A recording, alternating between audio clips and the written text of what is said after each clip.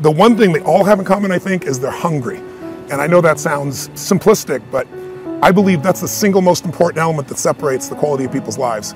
It's not just the ability to have hunger, but to sustain it. Hunger means that you want more. You want more of yourself. You want to make a bigger difference. You want to be a better parent. You want to do something more than there is today, and that you don't get satisfied. Most people start out with hunger at an early stage of life and they lose it. But the people that come to me are hungry either because something's happened, they've had a birthday with a 0 on it, they've gone through a divorce, they're starting a business and they know I've got to have a different level, or they're the best in the world and they're always looking for that edge that makes the difference. I think everybody is born with hunger. Like, there's a desire to grow, to expand, to learn, and then disappointment sets in early in life for most people.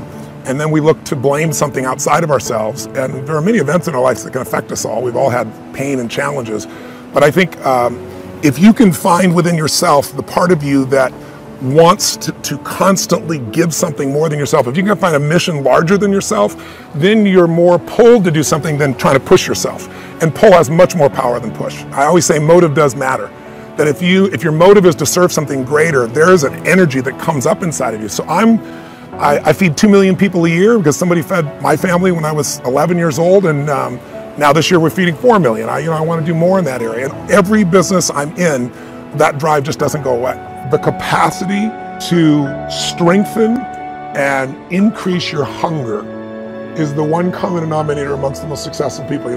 They've never lost their hunger. Most people are hungry to achieve a certain amount, make a certain amount of money, and then they get comfortable and relax, or to get a certain level of fitness and then they relax. But Richard is as driven today as when he was 16 years old starting. I mean, he's like on fire, and he's 65 years old. Warren Buffett is 85 years old. He's as driven today as when, he began the journey, right? I believe intelligence. I love people that are wickedly smart. And I work to be wickedly smart by educating and training myself and so forth, and training my brain. There's a lot of intelligent people who can't fight their way out of a paper bag, right? Absolutely. Hunger is the ultimate driver, because if you're hungry, you can get the strategy, you can get the answer. If you can't model it, you can find it. So hunger, modeling would be maybe the next best skill. Knowing that success leaves clues. The best way is get around where it's better and things will hit you. Who you spend time with is who you become. How bad do you want your goal right now? Do you want it as bad as breathing? Do you want it as bad as anything you ever wanted in your life? And if you calibrate it at the highest enough levels, what I found is the people that are the hungriest, they find a way. When you know why you want something, when it's desperation, the power of being desperate is something that most people avoid. They think desperation is a weakness. And I'm here to tell you, desperation is one of the most powerful emotions you could possibly possess, because when you're desperate, you find reserves and reservoirs of ideas, talents, and a strength that you don't know you have when you find yourself in a desperate situation. So ironically, the one thing most people avoid in their life, hunger, which is caused by being desperate. When you're starving, you become desperate. So the number one thing we need more than anything to win is hunger, which comes from a state of desperation. Yet we're constantly trying to comfort ourselves in the real world to avoid the state of being desperate. And I'm telling you that I think you need to embrace desperation again in your life. Like, do you want it so bad that you're desperate for it? See, in a fight, you show me two people. This is why it's so hard to repeat as a champion in the fighting game.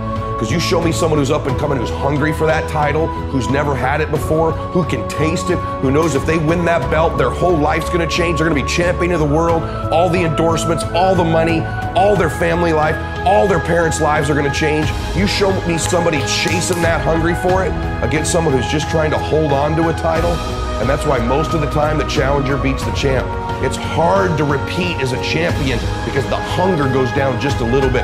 The greatest athletes, the Kobe's, the Brady's, the Jordans of sports, have a way of feeding their hunger all the time and increasing it. What separates them isn't just their work ethic, isn't just their talent, although those things matter, isn't just they practice more. What separates them is they're just hungrier. They somehow find a way as they climb up the ranks and win championships to get even hungrier for more, where 99% of the athletes lose just a little bit of their edge once they get that first championship, that first pro contract, that first big amount of money, that first world championship. They just lose their hunger a little bit. And then there's the elite, they get hungrier. It feeds the beast.